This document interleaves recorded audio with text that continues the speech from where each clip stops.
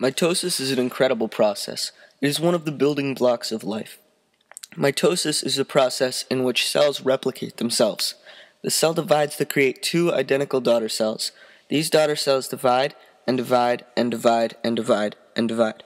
There are 6 distinct phases of mitosis, the first being interphase. In interphase, the cell grows and replicates its DNA and centrioles.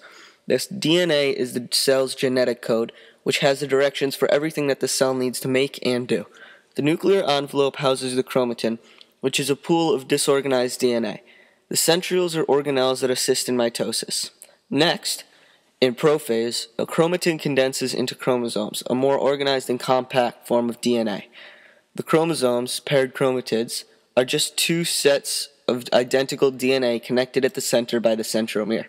The centrioles separate, moving to opposite sides of the cell. In between them, a spindle begins to form.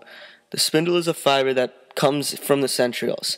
In prophase, the nuclear envelope also breaks down. Then, in metaphase, the chromosomes line up across the center of the cell. Each chromosome is connected to a spindle fiber at its centromere.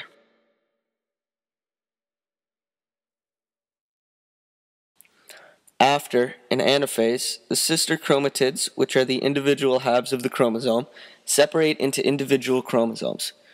They are moved apart by the spindle fibers. Later, in telophase,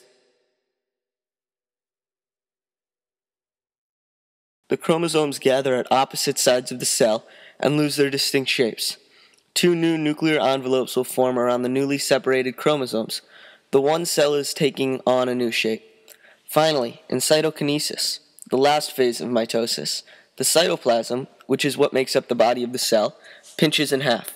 Each daughter cell has an identical set of duplicate chromosomes. 2 new cells have been born. They are identical to each other and will each go through mitosis again if needed.